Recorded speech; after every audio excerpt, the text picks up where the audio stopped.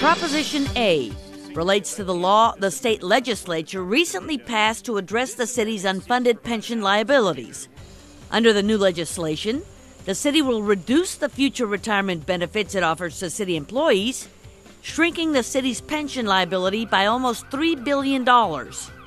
Additionally, the city must make payments to the pension systems that have been deferred in the past. Proposition A will allow the city to issue bonds to make these payments without increasing taxes to Houston citizens.